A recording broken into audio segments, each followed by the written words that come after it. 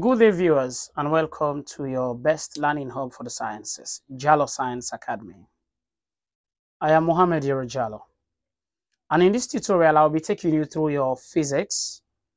I'll be looking at the equations on radioactive decay as per demand by some of our viewers. They've been sending me messages via Telegram, via WhatsApp, that I should derive the equations on radioactive decay. In the very first case, I want to start with half-life. What is half-life? Half-life, which you can refer to as T-half. Half-life is the time taken for half the original amount of a substance to decay. Let's say, for example, you have n number of atoms. The time it will take for these number of atoms to become half this original amount. That's what we refer to as half-life. And the time it will also take for this amount that you've arrived at to also become half the original amount. And this one also becoming half the original amount of this. This is what we refer to as half-life. So from this to this, the time, we call it half-life. From this quantity to this quantity, it's also half-life. From this quantity to this quantity is half-life. So this is what we mean by half-life, the time it will take for the original amount of a substance to decay into half its original size or its actual size. That's what half-life is. For us to get the radioactive equations, then we need to consider a particular atom decay. So we're going to consider a decay curve.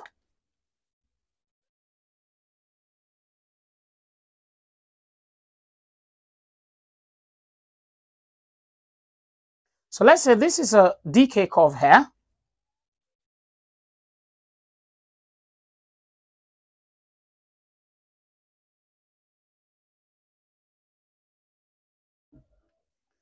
This end we have the number of atoms, and here we have the time it takes.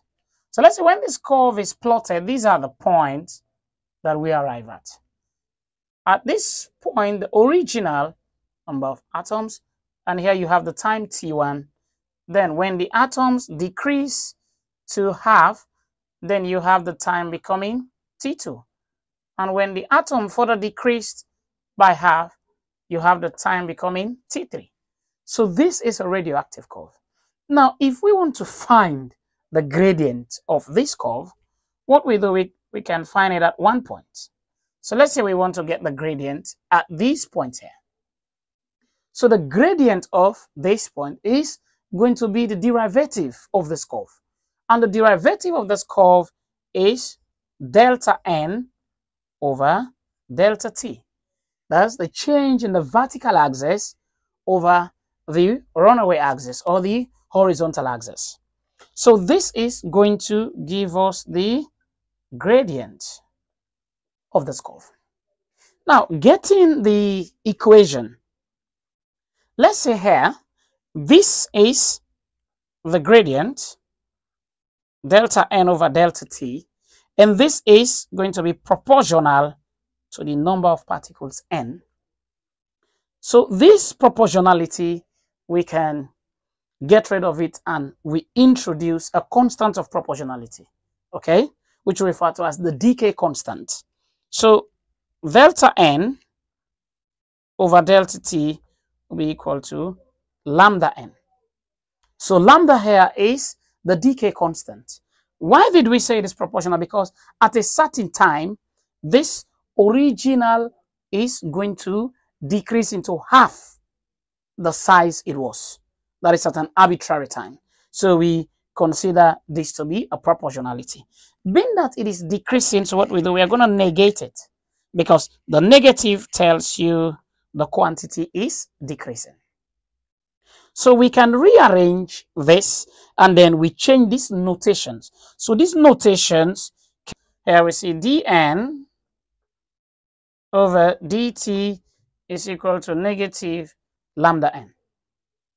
Okay, so with this that we have, what happens here, we can rearrange this and we say dn over n, meaning we bring the n down and we bring this one up, is equal to negative lambda dt. So with this that we've arrived at, what do we do? Because we've seen delta, so that tells us it is differentiation, because for us to get the gradient, we differentiated. And for us to come back to the original point where we are, to get to the equation, we have to undo the differentiation. And to undo the differentiation, we integrate, because integration is the opposite of differentiation. We say integration is anti-differentiation. So this one can be written as 1 over n dn is equal to negative lambda dt. So what we do next is we are going to integrate. And to integrate this, what we do is I'll be using definite integral, not indefinite. So I'll be integrating this between n and n naught. So it is 1 over n dn is equal to the integral of negative dt. So what we do here is, this is going to be between 0 and the time t. Between 0 and the time t. So for us to do this now, what happens? So this will now be here. We say natural log of n between n and n naught will be equal to negative lambda t between 0 and t. So what we do next is we're going to input our values. So if we bring n in, we get natural log n, and we subtract this from it minus natural log n naught, we equate it to.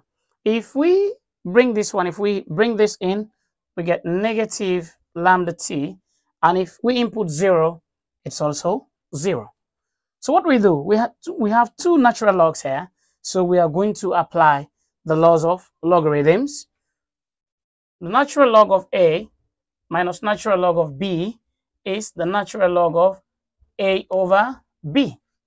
Okay, so here we can say the natural log of n over n naught. We equate it to negative lambda t. Now, natural log is the same as log to the base e. So what we do, if we take e here and we take e here, so this and this will cancel. We are left with what? N over n naught is equal to e to minus lambda t. So we can express this over 1 and we cross multiply. 1 multiplied by n is equal to n naught multiplied by e to the power lambda t. So this becomes your radioactive decay law. So this is the decay law, okay? This becomes your decay law.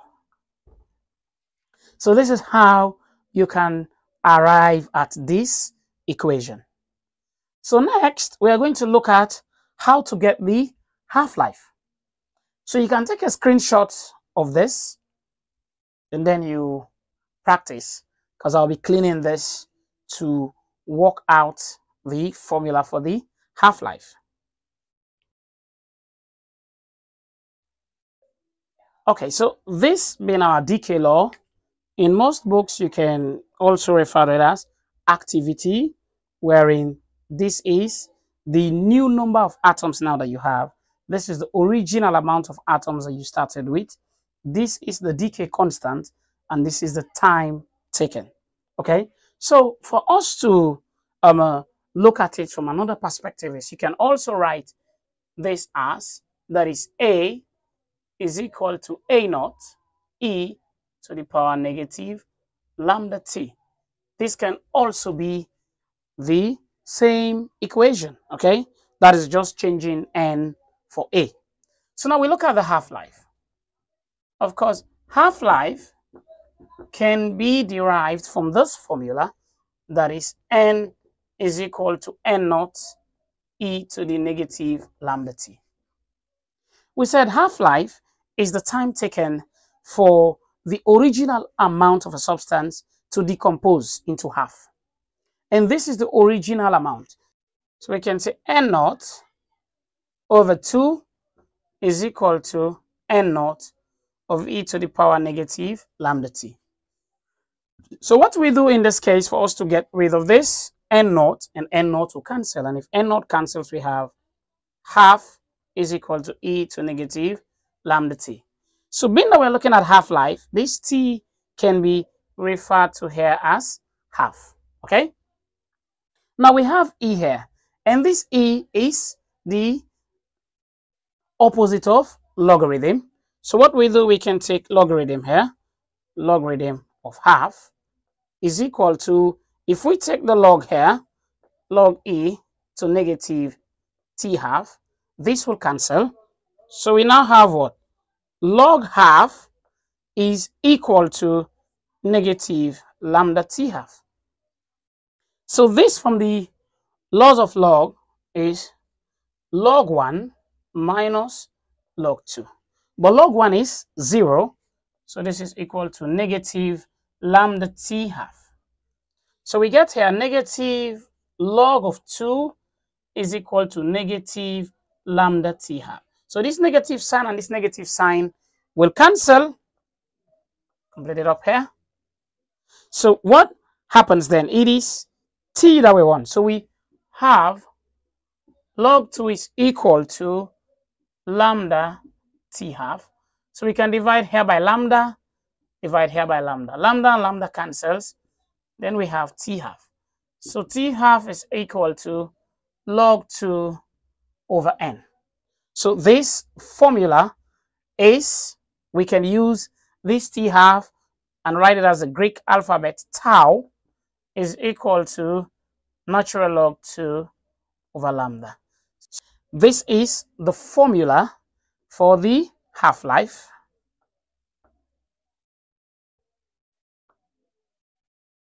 So this is the time it will take for the original amount of a substance to decay into half its size. Of course, thank you very much for watching this video. You can like our video, subscribe to our channel, hit the notification bell to be notified each time we release a new video. You can also like our Facebook page, that's Jalo Science Academy. You can find us on Facebook, or you can also follow us on TikTok, Jalo Science Academy on TikTok, and you get interesting and intriguing videos. Or you can send a Telegram message to the number popping up on the screen there, so that we can add you to our Telegram channel, wherein you can pose your questions, your assignments, and we help you solve them. Once again, thank you very much for patronizing with us.